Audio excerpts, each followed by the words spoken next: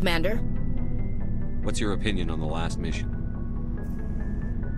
A little spooky how you handle that Jiang guy. Didn't figure you'd know how to speak corporate. All you need to do is show them how getting what you want gets them what they want. You make it sound easy. Frankly, I just wanted to put a few rounds in him and leave. Do you have a few minutes to talk one-on-one? I'm off duty until tomorrow. I was gonna have a small drink. Bit of a celebration. If you're interested. What's the occasion? It's Armistice Day, when the First Contact War ended. My family always marks it. Since I'm the only Williams aboard, I thought I'd ask you. Seems like an odd thing to celebrate. That was 26 years ago. In our family, it's not really a celebration, more like an obligation. Don't tell me you don't know about my family. My commanders always find out. It's not in my files or something? There's almost nothing in your files. Technical scores and a list of crap assignments. There's a reason for the crap assignments. I'm General Williams' granddaughter, the commander of the Shanxi garrison in the war. The only human ever to surrender to an alien race. I see. That's why you drive yourself so hard. A Williams has to be better than the best, if only to avoid suspicion. That's what my dad told me the night before he retired. Takes a special kind of thick-headed to march into a job where your family's blacklisted. I did it anyway. I'm not gonna let our name go down with Arnold and Quisling. Granddad deserved better than that. What happened to your grandfather after the war? He was relieved of command as soon as Shanxi was liberated. They brought him back to Earth in irons, but there was never a trial. They quietly demoted him and stuck him behind a desk. He retired a year later and spent the rest of his life working construction in the colonies. Sometimes we hear about attempts to get him exonerated in some official way.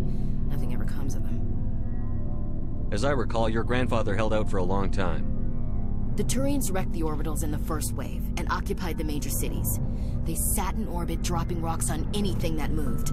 Granddad dispersed the troops, but when they went into the cities for supplies, the Turians would wreck a block to eliminate one fire team. Civilians were dying, his troops were starving, and he couldn't contact Alliance High Command. So he surrendered the garrison. He refused to sacrifice his men just to save face for humanity. You planning to throw yourself on a sword to save face for him? Would it make a difference? He's gone now. Dad's gone too. And who would it impress?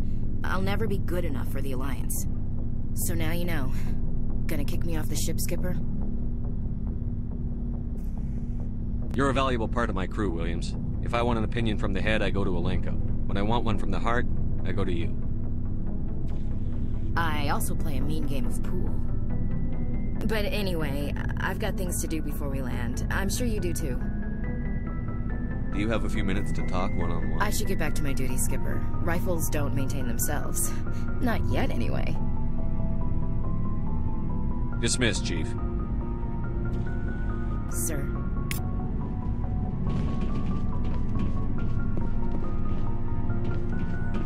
Commander, what can I do for you? Something bothering you?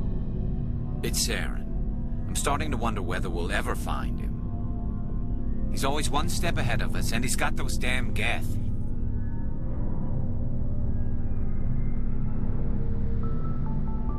We're getting close, Garrus. We'll find him. I wish I had your confidence. I just can't stand the thought of him getting away with everything he's done. I know you're doing everything you can, and if anyone can catch him, it's you, but if there's anything else I can do to help, anything, just tell me what you want me to do, and I'll do it. I understand your concern, but we'll find him. Just make sure you're ready to go when we do. Yes, sir. I'll be ready. Can I ask you something, Commander? What is it? Are you worried that the Council might be protecting Saren? I mean, they were really dragging their heels before. What if we find him, bring him back to the Citadel, and they refuse to act? I get the feeling this isn't a question. Speak your mind, Garrus. Well, maybe we shouldn't give them the chance, Commander. In my opinion, Saren's too dangerous to be kept alive. Too much could happen. He could escape, or the Council might let him go. If we find him, when we find him, I say we make sure we stop him permanently. If Saren won't listen to reason, if he forces my hand, I'll kill him in a heartbeat. but only if it's absolutely necessary. But what's the point in keeping him alive? It just gives him an opportunity to escape or convince the Council to listen to him. And what about the Geth?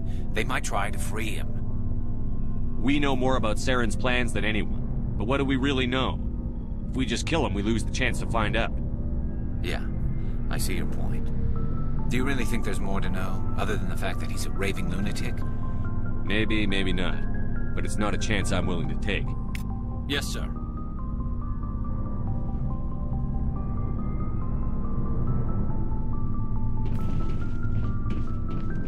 Looking for supplies?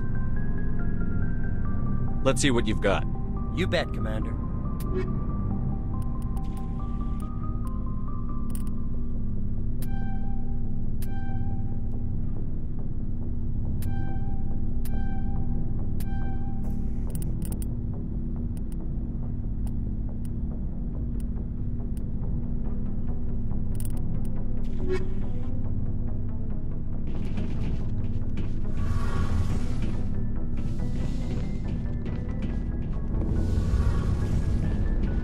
Something I can do for you, Commander. Carry on, Adams. Aye, aye, Commander. Shepard, I'm glad you're here. Good to see you smiling again, so to speak.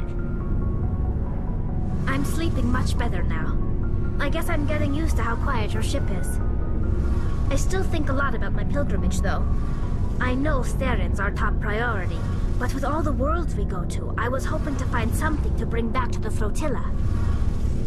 We've still got a long way to go. You'll find something to take back. Yes, but it cannot just be some derelict ship my people can use for salvage. It has to be more than that. There's a lot expected of me. What's so special about you? It's my father. He's the senior member of the Admiralty Board.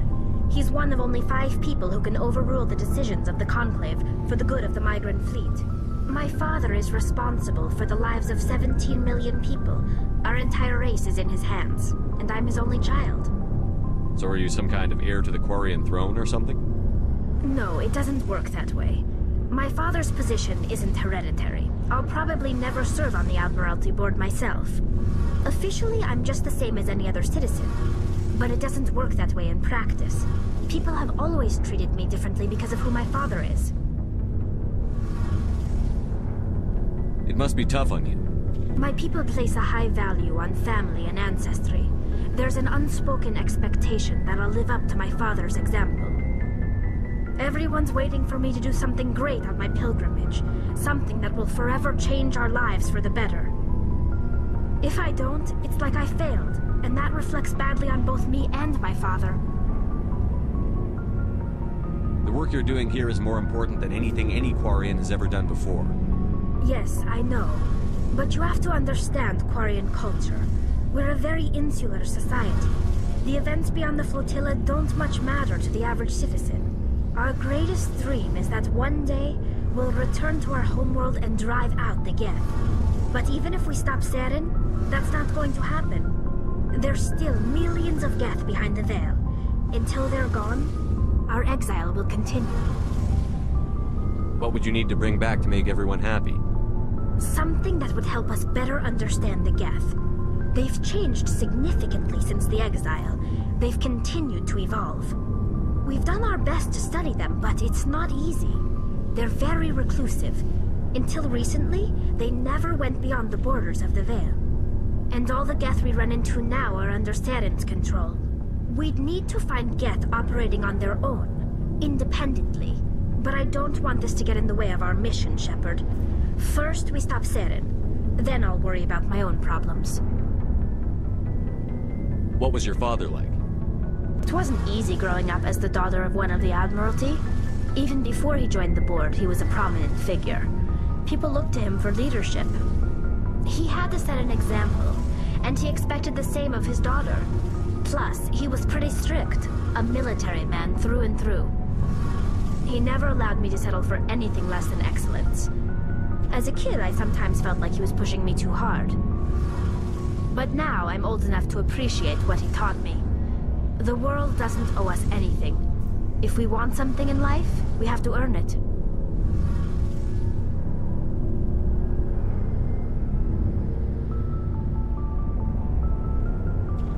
where was your mother in all this? Mother was around, but she always seemed to kind of blend into the background. Almost like she was overshadowed by my father. He tends to do that to people. She passed on about 5 years ago. Some airborne virus that swept through the fleet. Happens sometimes when the filters start to break down. I think my father took it pretty hard. After she was gone, he became even more focused on his work. I think that was his way of dealing with the grief.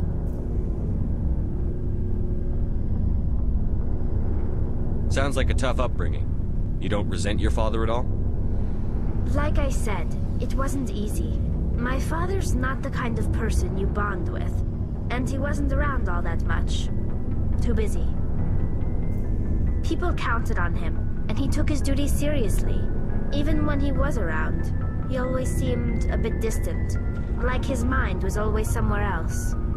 Come to think of it, I can't ever remember seeing him smile. Not once. It's like he was always weighed down by all that responsibility. I mean, I know he cares about me, but he never really showed it, not in the usual way. I guess the best thing I can say about my father is that I respect him.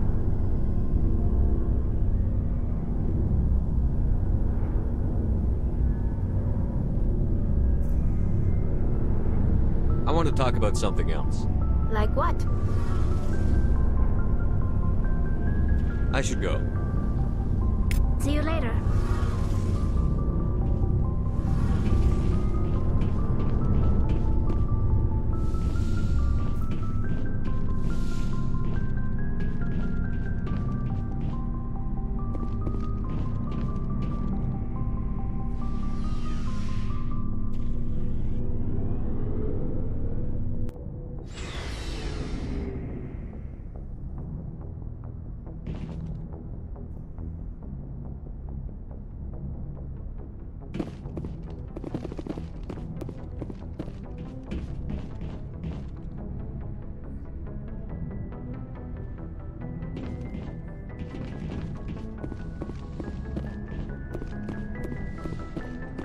Yes, Commander? Is there something you need?